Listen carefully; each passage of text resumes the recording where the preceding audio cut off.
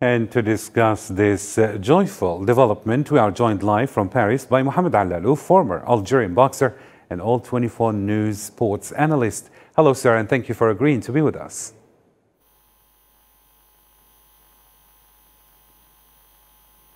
So, my first question. أنا أقول إرادة إيمان خليف.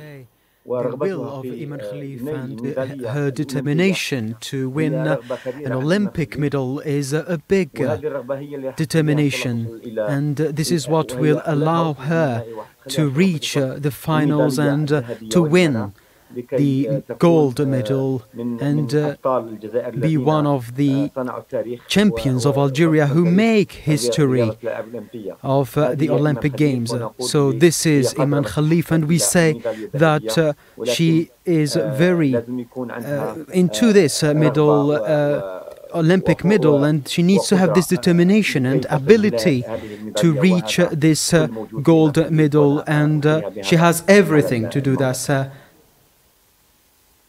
Okay, so you said that her determination was the drive for her win here.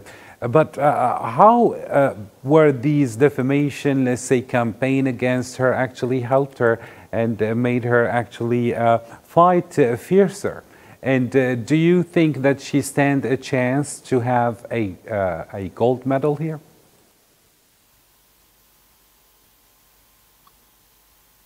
Yes, I say that she has a big opportunity to win the gold medal, because I already said that she has a strong determination and the will to win this gold medal, and this is the most important in order to reach her goal. And Imane Khelif has this ability and capabilities and the power to win this medal. And how do you explain the fierce campaign that occurred on social media against the Algerian boxer, accusing her of being transgender? Even famous people such as Elon Musk, Georgia Meloni, and Donald Trump alleged that she was a biologically male-born person. What are your comments on this? I say to these people, where did they bring these allegations?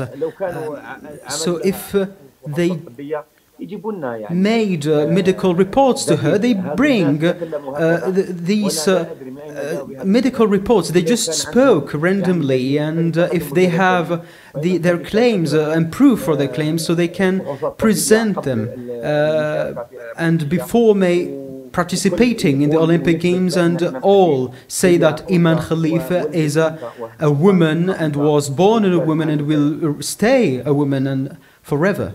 And should we press any charges in here? I mean, just of course, the win of Imane Khelif is already something that is in the face of those haters. But then still, should we go and press for charges against such defamation? I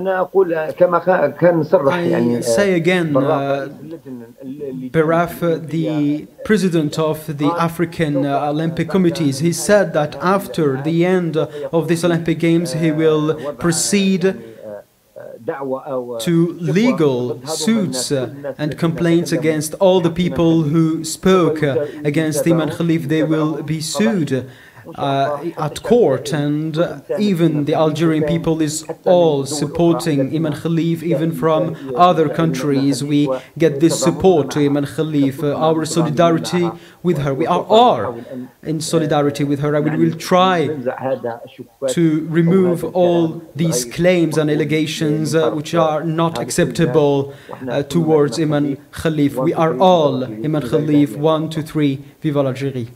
Thank you so much, Mr. Mohamed Al-Lalou, former Algerian boxer and All 24 News sports analyst. Thank you so much. You were live with us from Paris.